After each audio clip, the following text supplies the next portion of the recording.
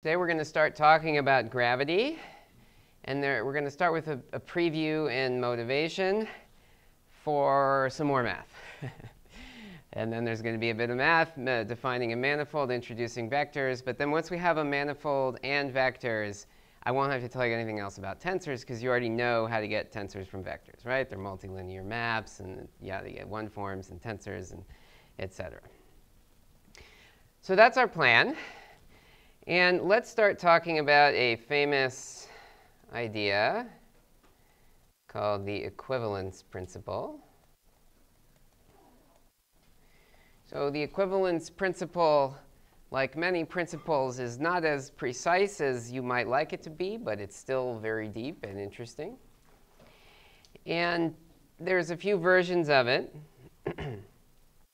One is the weak equivalence principle.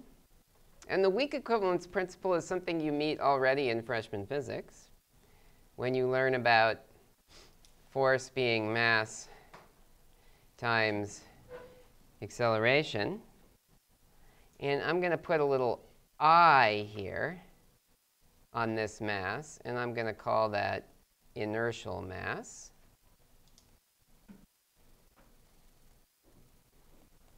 So if you like, this is the mass that's defined by Newton's second law.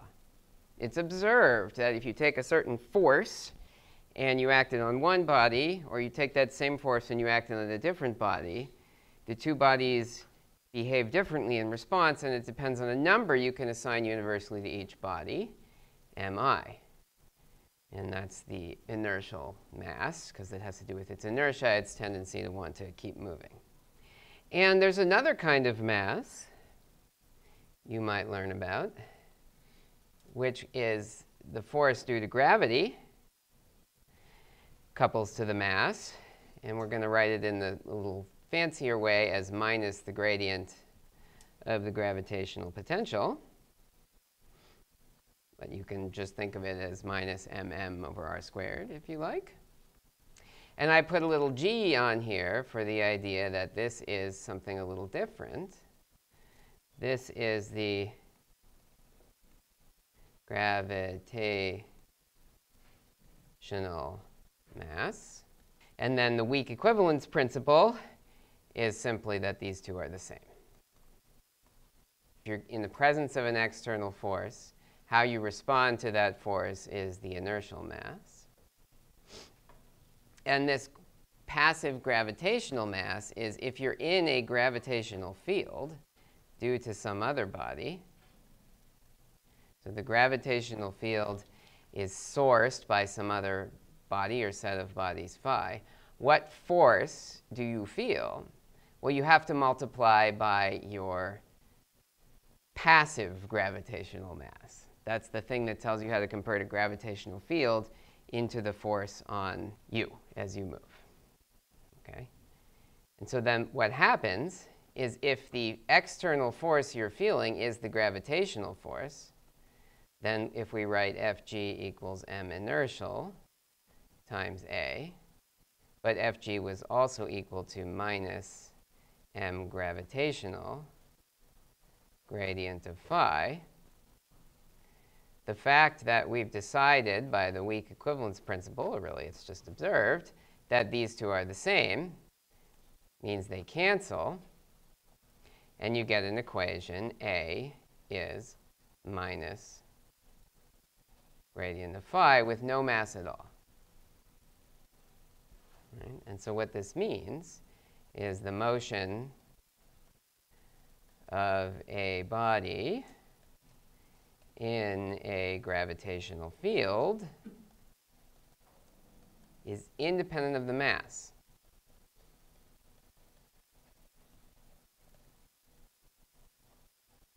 In fact, there's nothing in this equation about the body at all, which is, yeah.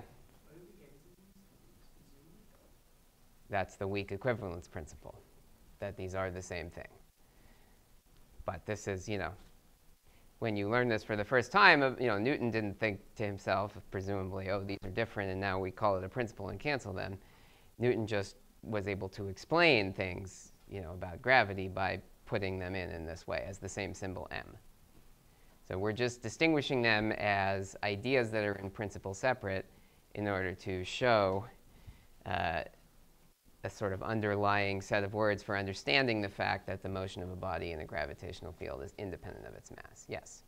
Why is this preceded by weak for functions? Is there a strong equivalence? Yeah, the strong version is basically that this holds even when the gravitational field is strong in the Einstein gravity sense.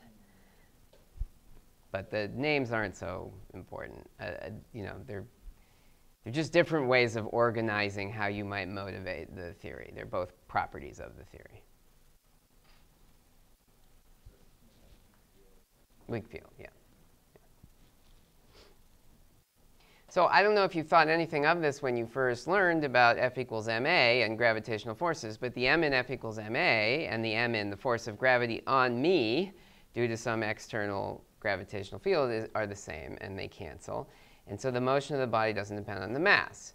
So the Earth going around the sun, if the Earth suddenly had 10 times as much mass, its motion around the sun wouldn't change at all to leading order and treating it as a point mass, which is very different from other forces, right? Most forces, you think it's F equals ma, right? And so you'd say, well, if I got heavier, I'd feel less acceleration for the same force. It's not actually what happens with gravity. You get heavier, you get lighter, it doesn't matter. You feel the same acceleration. Okay.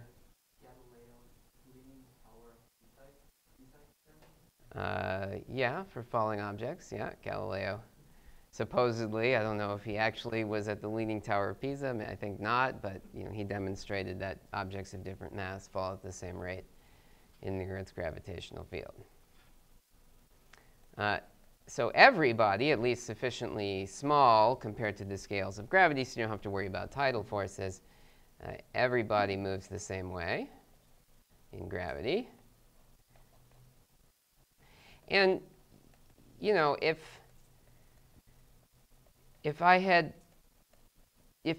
gravity were the only force in the universe, it would be a little crazy to even introduce this m, right? The equation is acceleration equals minus grad phi. Why did I decide that I should multiply both sides by m and call that force? It's totally unnecessary. But of course, it works for other objects as well, yeah?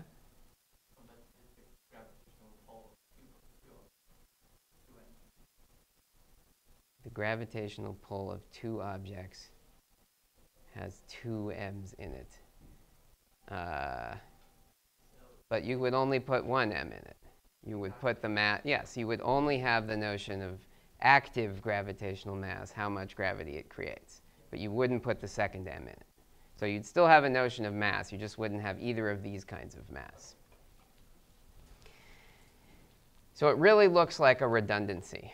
Why are we talking about passive gravitational mass and inertial mass? Why do we even have F equals ma when we're talking about gravity? We could get away without F equals ma entirely. And that was one of Einstein's great insights, that gravity really shouldn't be thought of as a force. F equals ma is just not that useful. It just adds a redundancy of our description. It's A that matters. And as Hongji points out, phi, the external gravitational field produced by something else, there'll be an important notion of mass inside phi. But in terms of the equation for how a body reacts to a gravitational field, which we would normally call force, we see already in Newtonian mechanics that force doesn't look very important or essential at all. So Einstein's big idea is that maybe gravity isn't a force.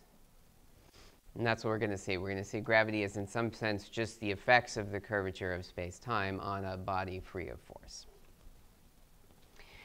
All right, here's another version of the equivalence principle.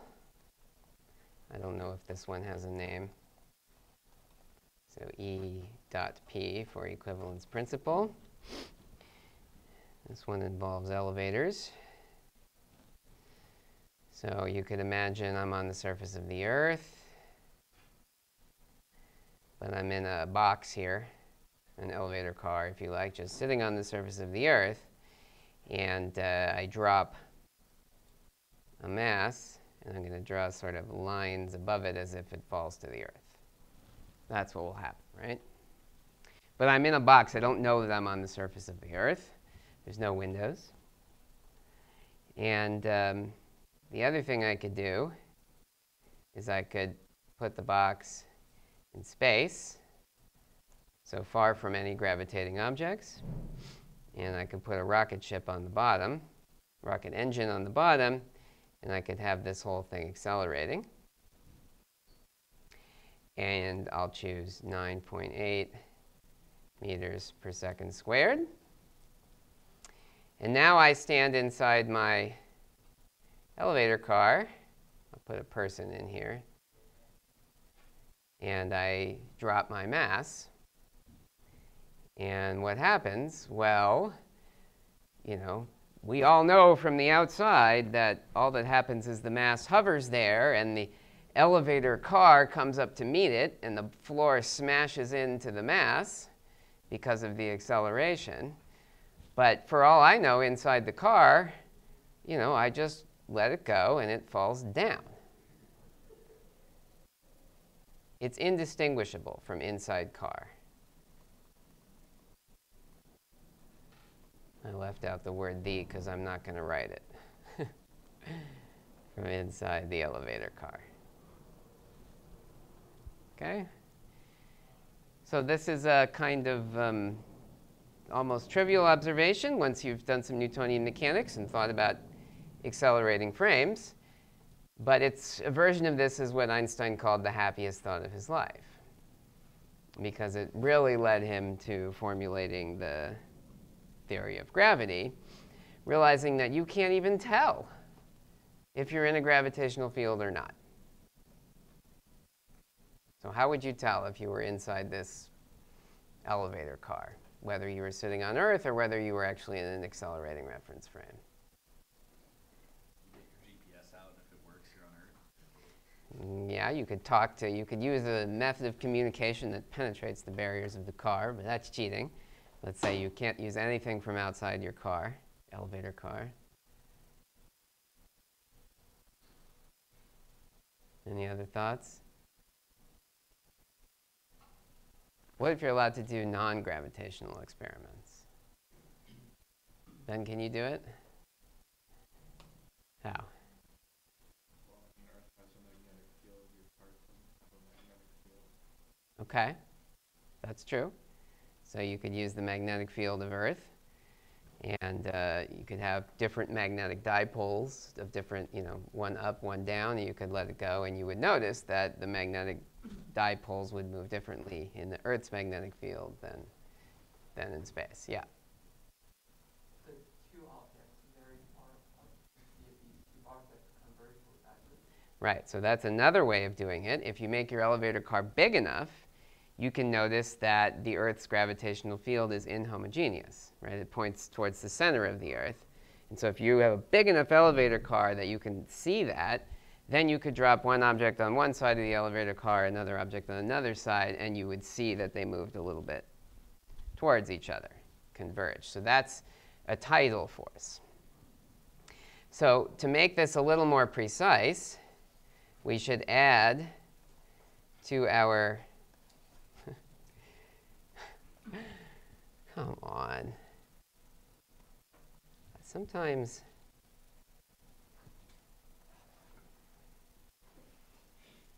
I can make it bigger, but today it won't move. We should add, so to make this a little more precise, we should add some words. They're indistinguishable from inside car using only gravitational experiments. Using gravitational experiments for a sufficiently small,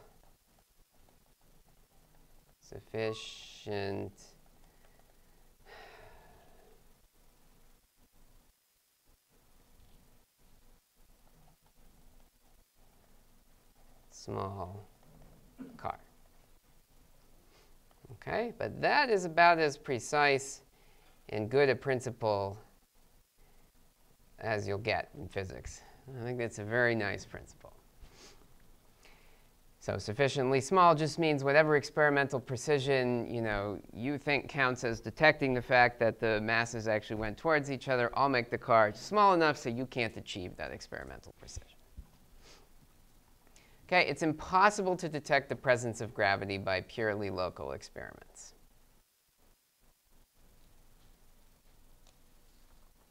Comments?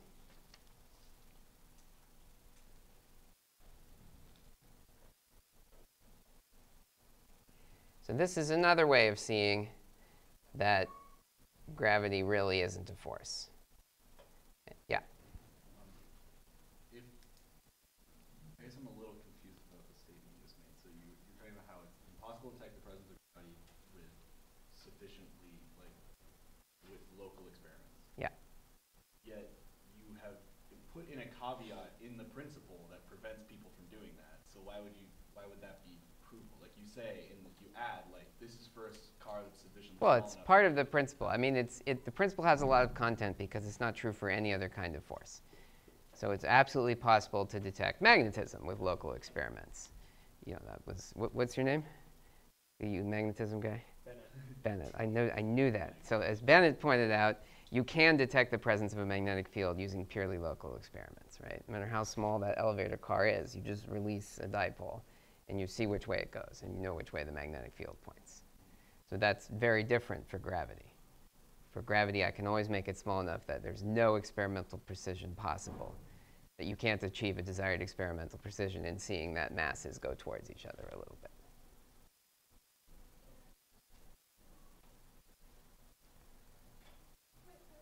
Yeah.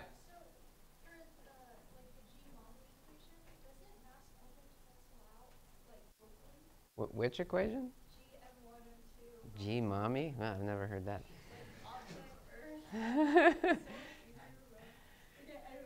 One of the masses cancels out in that equation.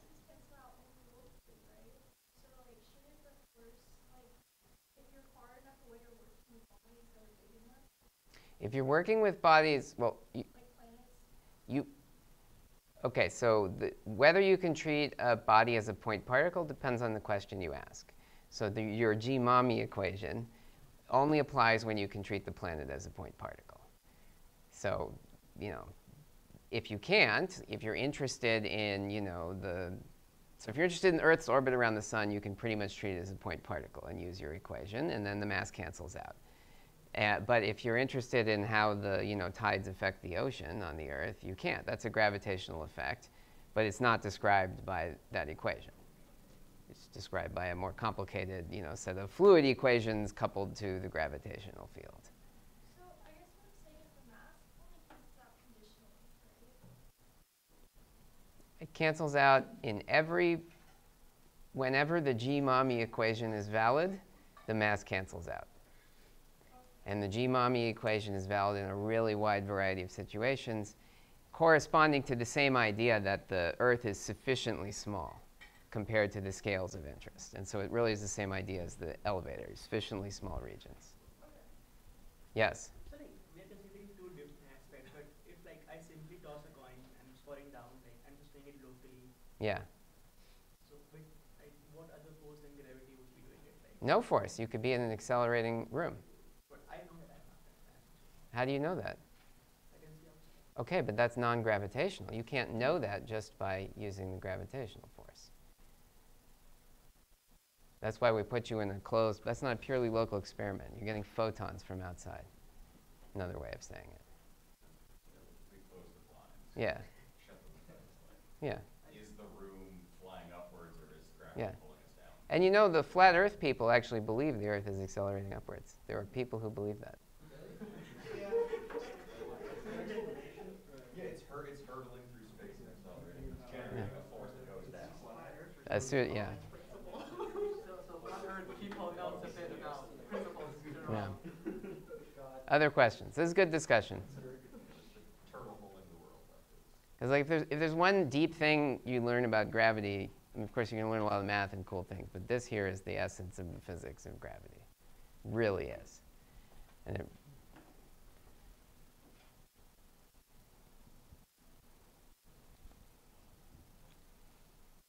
so we're almost to the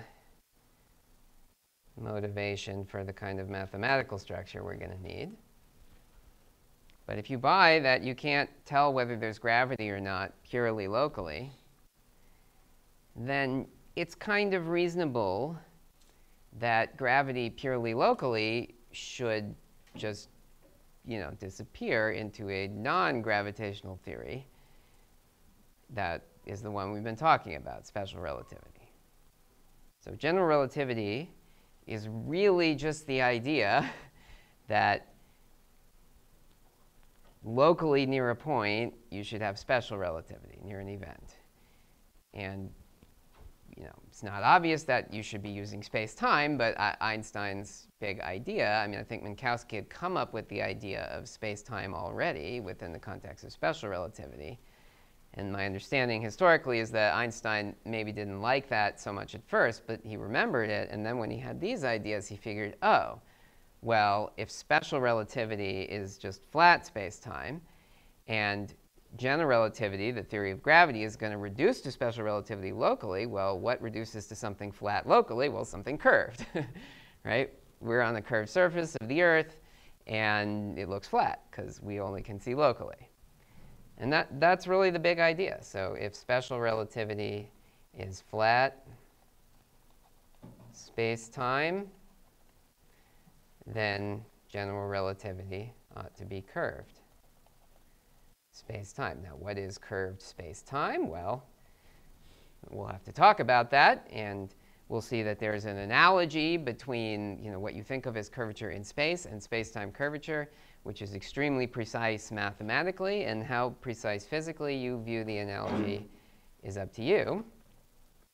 But it's so analogous mathematically that curvature is clearly the right word to use.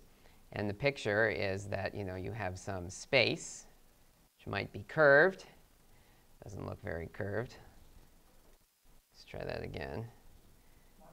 Let's do this. This will look nice and curved. Okay. So you have some curved manifold M. We'll define what that means. I've drawn it as two-dimensional, but it's going to be four-dimensional, right? 3 plus 1.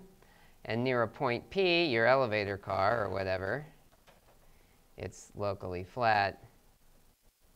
And all the whole space we've done special relativity so far is really this little tangent space. So you have special relativity in here and general relativity in here.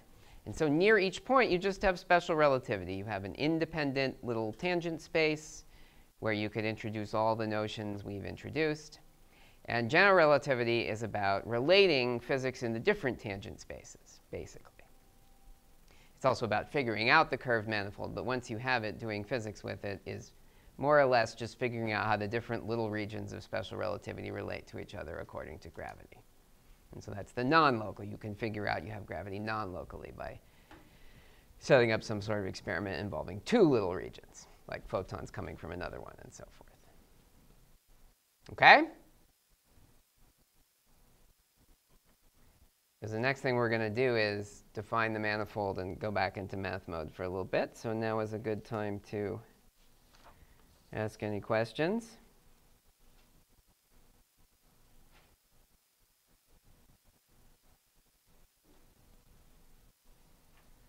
Yeah. What is the boundary of local? So the key word is sufficiently small. So sufficiently is the, it's always a kind of dialectic. It's like, well, your experimental apparatus, can measure whether two masses are converging to within a millimeter. And I'll make the room small enough that your apparatus will never, that the convergence is less than a millimeter. So you can't measure it. If you get a more precise apparatus, I'll just make the room even smaller. That's what we mean by local. Limiting process. And that is a very, it sounds mathematical, but it is a very physical thing because ultimately we do experiments with certain precision. This is a statement about experiments. So you have to make your, to make your experiment bigger and bigger to the point where you can detect gravity. So that, at least, I guess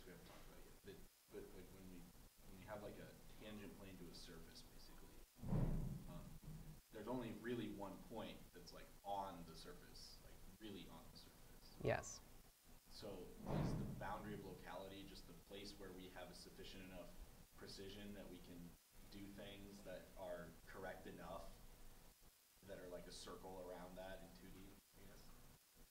That's kind of the idea. You can visualize it that way, but we are emphatically, so morally yes, but we are emphatically not going to view the tangent space as touching at one point, because we want to view our four-dimensional space-time as an intrinsic manifold. It's not embedded in some higher dimensional space that the tangent plane could, jut off into and only touch at a point, which is very different from the idea of a two-dimensional manifold embedded in a three-dimensional space, where you could really put a tangent plane on that touches at one point. So I agree with everything you said except for the idea of it touching at one point. It's just the tangent plane is just a mathematical object that exists independently of the space.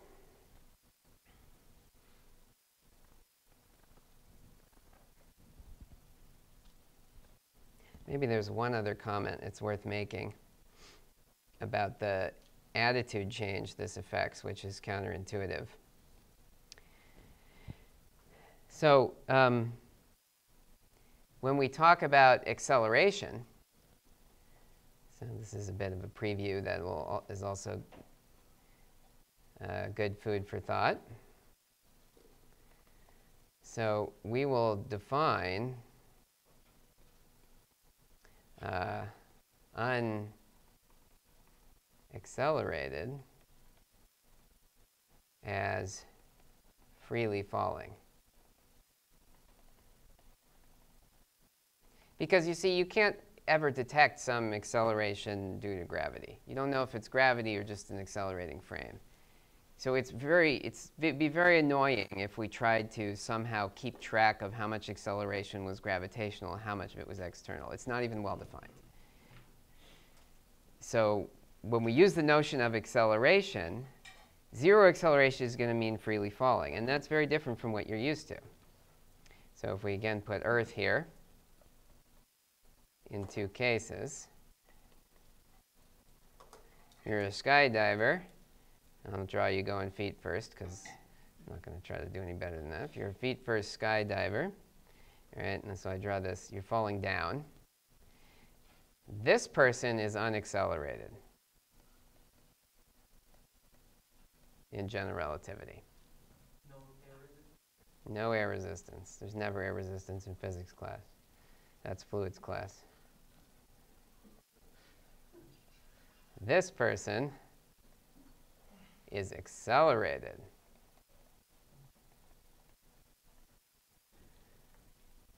So it's backwards from what you're used to. But think about what these people feel, assuming there's no air resistance. This guy's jumping from space. It's like that Red Bull stunt where they go way up there. You think about it, if you're falling through space and there's no air resistance and you close your eyes, you don't know you're falling. You feel weightless, right? You just feel like you're floating. It's definitely unaccelerated. If you had a little accelerometer like a spring, it would not compress, right?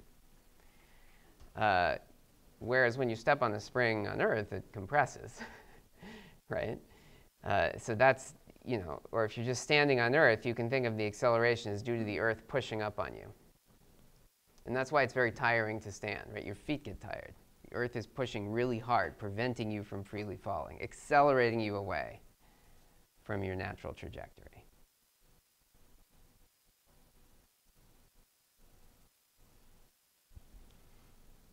Yep. So that person is falling, so an observer on ground will see him falling, right? Mm-hmm. He will say that he is accelerated. No. I mean, if the observer on the ground insisted on setting up a coordinate system that was stationary relative to him and measuring acceleration by how much the falling person, d2x dt squared for the falling person, then yes, they would say he was accelerated. But that is not a good notion of acceleration for studying gravity because it relies on the existence of a preferred frame, the Earth. It's totally frame dependent. You're basically defining the acceleration of the coordinate distance between the person on Earth and the person falling according to some coordinate system set up by the person on Earth. In which way means any unaccelerated in everything? Yeah, it's a universal. Unaccelerated is an easy thing to measure. You bring your accelerometer. You have a blob sitting in a piece of fluid or something, a bubble in a piece of fluid. I don't know. You can do this in different ways. And that bubble will just stay there. So there's no such thing as position. There's no absolute notion of position. You're thinking about some pre-existing coordinate system that's been set up anchored to the Earth. The distance between the person on Earth and the person falling is definitely changing. That's invariant. But you should say the person on Earth is the one doing the acceleration because, she's the one who feels the force on her feet and would measure it with an accelerometer. Yeah. It took me a second to like this, but are we effectively going back to like physics 1 and saying, don't draw gravity on your free body diagrams? Yeah. Okay. Because in the case on the guy on the left, he just has a normal force acting on him.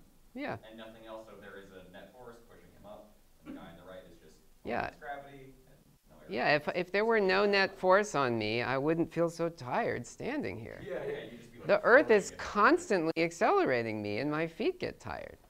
And gravity really is not a force. You can solve problems viewing it that way, and in many cases you do. Yeah. But that will not be helpful. In fact, it will lead to endless confusion if we tried to keep that in the study of general relativity, because we'd argue over what was the right frame to use. Yeah. So in Newtonian mechanics, we go over you draw like a normal force, and that's it. You just don't have gravity. Yeah. It's not a force. Usually we associate that when we write Newton's second law. We associate that with motion. Like for example, like you throw a projectile and it's uniformly accelerated downwards. Mm-hmm. So we have to replace Newton's second law. We are clearly not flying upwards. So That's right. That's right. And so unaccelerated doesn't mean in any sense that you move straight or stay in the same position. It means you follow a geodesic of the space-time. So our task is to define that. So this pen, when I throw it up and down, is unaccelerated. Of course, it displays some non-trivial motion, which is very important, and the gravitational theory needs to account for its parabolic trajectory. And the way that is done is by noting that space-time is curved, and there's a notion of a geodesic curve, which is like a maximal time curve or shortest length curve, depending on whether you're time-like or space-like. And that you'll get a parabola out of that. I mean, you certainly can do the Newtonian limit and reproduce every prediction of Newtonian gravity. Yes? So, just to clarify, your statement about telling different things being in a gravitational frame versus an accelerating frame, does that have to do with the fact that the gravitational force only attracts, you don't have like opposite charges? Yeah, absolutely.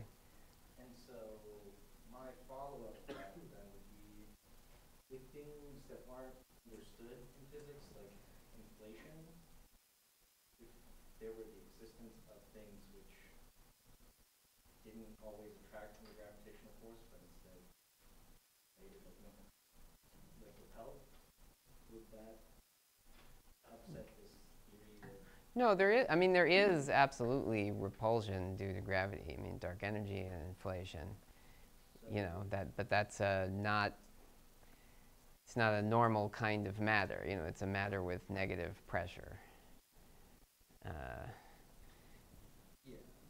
So if you had that, then you could. That's a purely relativistic phenomenon. I think you have to view this little preview we did here as starting with Newtonian gravity and guessing how you could derive the full theory. And then the full theory can make lots of predictions besides those confined to Newtonian gravity, including the possibility of dark energy via a cosmological constant term in the equations or some vacuum energy density or some inflaton, which mimics its effects. Yeah? When you mention a geodesic, are you defining unaccelerated as following like a straight line in a 4D geodesic? Straightest possible line is one way to describe a geodesic, yes. So unaccelerated is following a geodesic, which is the straightest possible trajectory. It's sort of the idea that, in each of these tangent planes, spaces we set up, you really should be moving straight. And you try to in some sense, the geodesics are the closest to always just moving straight. I mean, we'll define that, and hopefully it will make more sense. Some weird connection just happened, and I want to verify it. Is this at all related to the, this could very well be no, related to the idea of like least action and sort of optimizing a path? Yeah, you can derive the geodesic equation by looking for extrema of the proper time functional for time-like. Okay. Yeah, absolutely. So people who like that can do it that way. I'm not going to cover that.